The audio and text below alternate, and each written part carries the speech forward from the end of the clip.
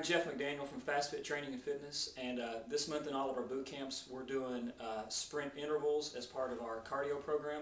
If you're not familiar with interval training, it's essentially alternating between a work and rest period. It's a way of working out a lot harder at a much greater intensity level for a shorter period of time.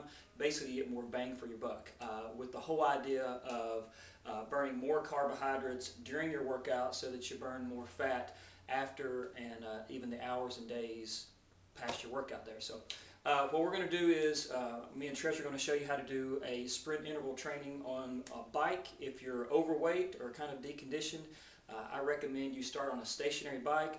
Running intervals are very, very effective, but it's also fairly advanced. So a great starter is just on the stationary bike. You can crank up the resistance and really get a lot of work done.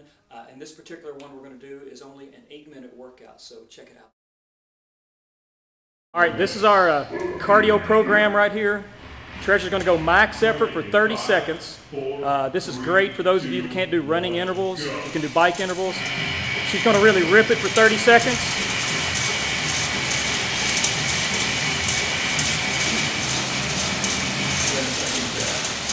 Really getting that resistance cranked up.